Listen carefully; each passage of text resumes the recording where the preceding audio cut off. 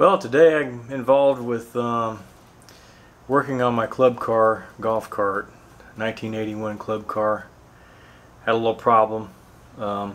Started smelling something burning and found out that one of the cables that go from the battery to the motor, the crimp, had actually gone bad and gotten a little resistance and started to burn the cable off, and ended up totally burning off the stud and everything off the motor. So it required me to pull the entire rear end and motor differential assembly out, and got involved with replacing the brushes and putting in a new stud and replacing that cable.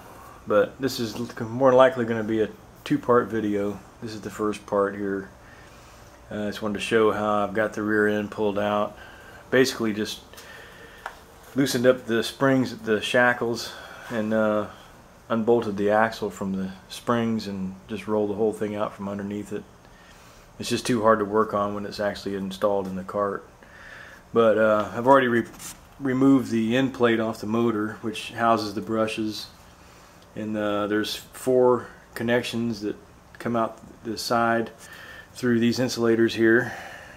Okay, these 2 connections here are actually going to the field coil, and the other 2, I'll show you in a minute, actually go to the brushes. And so there's a shot of the motor. Appears to be in pretty good shape. There's a lot of dust there, brush material.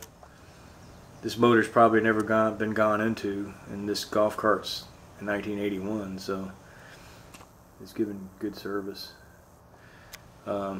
There's the motor and the differential part of it, that end of it.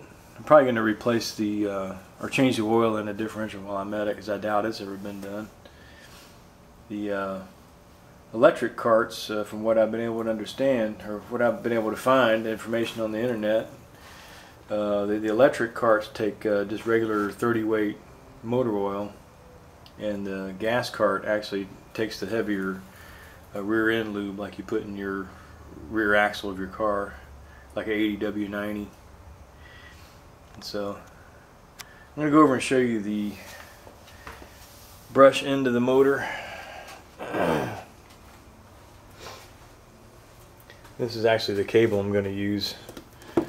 It's just basically a car cable I picked up at Advanced Auto Parts. It's a little heavier than the one that was on it before. But what actually happened is this crimp, after so many years, it just built up a little corrosion and oxidation, ended up having a little resistance there, and then when you're running the cart, there's a lot of current flowing through there, and it ends up heating this area up, and in my case it ended up actually burning the cable off the connector. And then when I tried to get the connector off the stud, I'll show you what happened. It being as old as it is, you can never get anything off very clean. This is the end plate that goes on the end of the motor. It's got a little pocket down here where the bearing for the armature goes. And it's got this plate here that houses all of the 4 brushes here, and they come out to the outside through an insulator, through a square cutout in the cover. You can get a pretty good shot of that there. But the one that I was trying to get off was this one, and actually broke the stud off trying to get it out. All the other ones came out nice and smooth, but this one here was locked down. Maybe the current flowing through it may have welded it in place, I don't know. But at any rate, when I tried to take it out, this the end of the brush bolt that's attached to the brush went for a spin and twirled up all the wires going to the brush, and then ended up breaking off the stud off the brush, which that was real nice. I was able to find the brushes online, 66 bucks, and these are really not in bad shape. It's just this one here is all screwed up, so I'm going to go ahead and just replace them while I'm into it this deep. I'm going to replace them and then put the thing back together. More than likely, like I said, I'll make a second part to the video. Now one other part here. This is the armature. That's the armature that goes in it. I was just going to clean up the commutator a little bit. Bearing there seems like it's in pretty good shape. And that little plate there is just a retainer that holds the bearing into the end, or into the end plate on the motor. I'll show you how that goes together. Slide that back in the corner so don't try to roll away on me. That's the actual output. It's a splined output that actually engages the differential gear and actually runs the golf cart. Now that bearing I was telling you on the end of the armature, it actually kind of a slip fit right down in here, and then that plate comes down right here, and some small screws go through the housing. 3 screws go through the housing and actually bolt that plate in place. Keeps the bearing from going anywhere. Really wasn't that hard to take apart.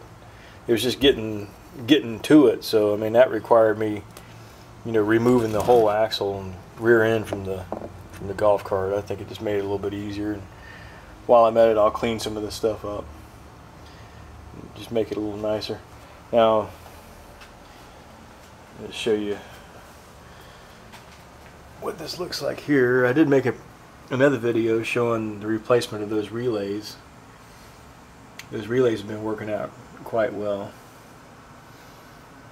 And then here's an original cables they use. They're a little bit smaller than the one I'm going to go back with, but you can see those crimps there are starting to, just from so many years, they get dirty and a little corrosion, build up a little resistance, and then they start burning up the wire and everything. I had been smelling a burning smell for a while and didn't know what it was, and then finally figured out what it was one day and driving the cart, and it decided to quit. So anyway, like I said, I'll make another part of this video with it, probably all complete, show you how it worked out. Thanks for watching.